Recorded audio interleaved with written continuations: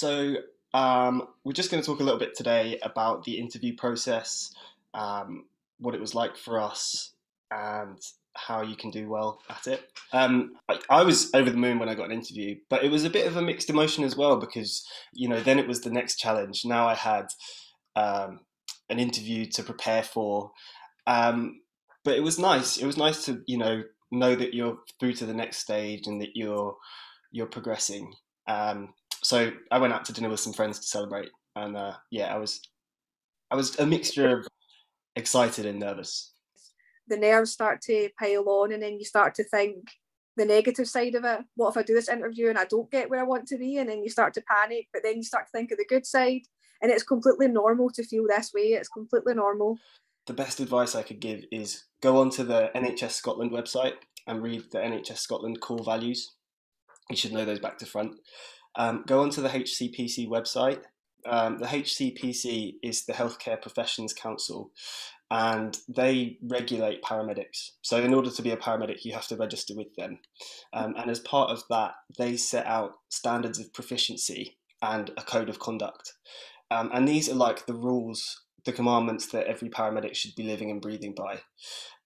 So if you can read up on those and show that you have an understanding of them, and mention in your interview that you've done that. So when you're asked about what characteristic might be important for a paramedic, say, well, according to the HCPC standards of proficiency, that's a really good way of getting an understanding of what the characteristics are that you need to highlight. So just to underline it, basically, look at the NHS Scotland core values, look at the HCPC website. Care, compassion, dignity, and respect are the kind of big ones that you'll be expected to talk about at your interview, and just that you've got the people skills, the attitude, and an understanding of the profession. Yeah, if you can do any reading or watch YouTube videos about ethics in healthcare practice, things like autonomy and the patient's right to choose, those are really good to understand. And if you can talk about them in your interview confidently, that'll put you in really good stead. And when I was preparing for the drug calculations for the online test, I found some mock questions that our lecturer for mathematics, she went over with us, and I found myself doing those questions, but then I was changing the calculations myself and then working out the answer. I found that I was getting faster and faster at it because, as you said, it's pressure because you're timed, and I thought that just continuing to do it and continuing to work, and you are given weeks. They will give you a date that's weeks in advance for you to prepare for it. Try and take as much time as you can just to make sure, because the time that they are putting you under is for a reason. But plenty of practice. Absolutely. You just can't be too prepared for any of the interviews. So the best advice I would give is just, again, when you're invited to interview, you'll be sent some documentation, and it'll lay out really clearly what the interview process will be like, and what they're looking for, what they'll expect. So read that back to front. If you can print it out and go through it with a highlighter and make notes, that's excellent. Some of the universities will let on more than others. So Cali this year was really, their documentation was really friendly, and it explained the questions that they were going to ask ahead of time. Like, not the exact questions, but they gave you some examples so you could go ahead and start thinking about your answers to those questions. So it's a really good idea to, before your interview, you can either find it in the documentation or you can find example questions online. But if you start writing down the questions that you think they might ask and thinking about your response ahead of time. And then one thing that really helped was asking my flatmate to do mock interviews with me. So I would give him a list of questions, and that really helped, because even if you've kind of had to think about what your answers are going to be asked the question and to have to actually articulate it, it really helps to kind of underline that in your head. So if you can ask a friend or a family member and give them some example questions. That will make it easier on the day because you've got an idea of what you're going to answer when those questions are asked. We're going to be out on placements, and prior to going into UWS, I researched the areas in which we would be sent to, because we will be, when you're on placements for university west of Scotland, are quite far away. So you're looking at Oban and Ayr, and I looked into that prior to going in for my interview, trying to make it yourself, and looking at how many days you're going to be in the university. I went to the open day to find out where the library was, find out where the study sessions were, and it was quite helpful because I can see myself, right, okay, this is where the library is, so when I go in, I'm not going to be looking for it. This is where the canteen is.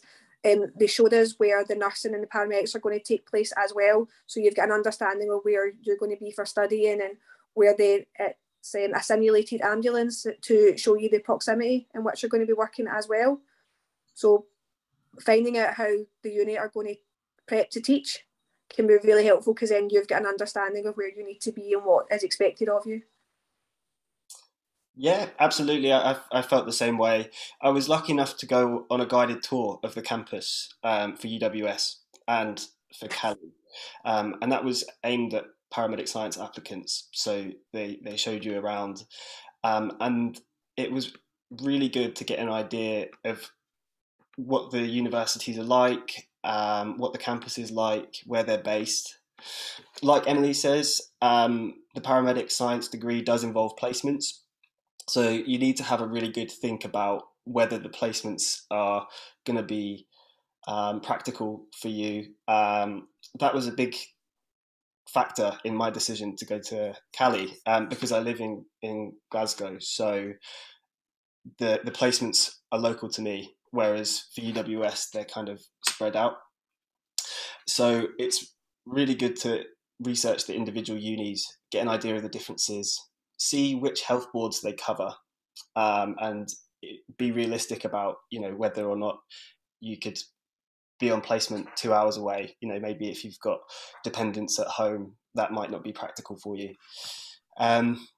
It's also a really good idea for your interview as well, because one of the questions that came up in every interview was, why do you want to come to this university in particular?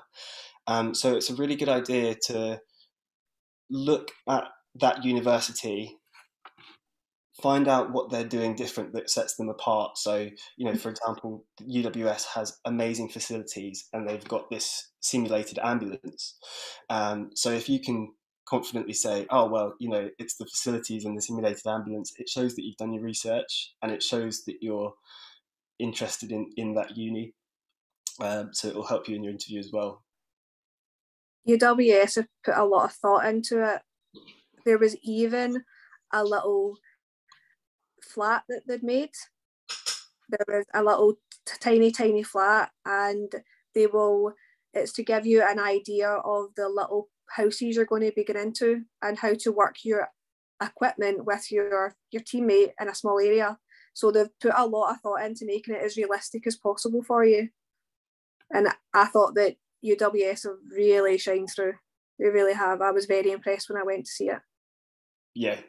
So definitely, if you can go to a campus tour, or even a lot of the universities do applicant Q&A sessions. I know Cali did that, where you have like an online live chat, and you can chat to the course team and ask them questions. And you can even kind of slyly ask for hints about what they're looking for in the interview process, to get an idea of kind of what will set you apart. I think the best advice that I got when it comes to showing that you have an understanding of the profession is, sometimes TV shows can make the job seem really exciting and glamorous, and you have to show that you have an understanding that it's not like that all the time. It's not always blue lights and trauma. So they want to make sure that you're not going into it for that reason. So if you can show that you have an understanding of how broad of a profession it is, and that some days you will just be helping people that have had a fall or dealing with minor injuries, keeping people at home that don't necessarily need to go to hospital, and treating them in their own home. Yes. Um, I think the model kind of worst answer to why do you want to be a paramedic is because it's exciting and I've seen a TV show. So if Yeah. you can, if you can show that you've got a good understanding of what day-to-day life is like as a paramedic, then that'll do you well.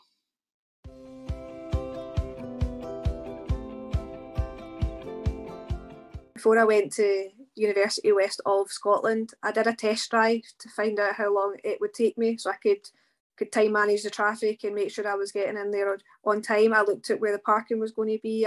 I understood where I was walking to, because I didn't want to get lost and lose out on some of the interview time. So like yourself, Zach, I was there quite early. Mm-hmm. And then I think in terms of preparedness, closer to the day, I would say definitely bring a notebook. You're allowed to bring a notebook in with you. Yeah. In your notebook, write down some prompts. So, if you've done some research on the HCPC Code of Conduct, maybe some bullet points, kind of little facts that you can bring up. Yeah. I definitely bring a bottle of water as well, because, it's quite a nerve-wracking situation. So it's good to be able to just take a break, have a sip of water, and collect yourself when you need to. And I know this, it might seem obvious, but have a think about what you're going to wear to your interview in advance. It doesn't have to be super formal, but probably not a jogging suit. So I think I just wore some smart trousers and like a smart casual shirt, some shoes. But if you make sure that you're kind of showing up looking presentable on the day, because they will be looking for that. Yeah. Smart but casual, very presentable, and not too over the top if you can. I would say, if you think about what you'd wear to a job interview, same deal. Yeah.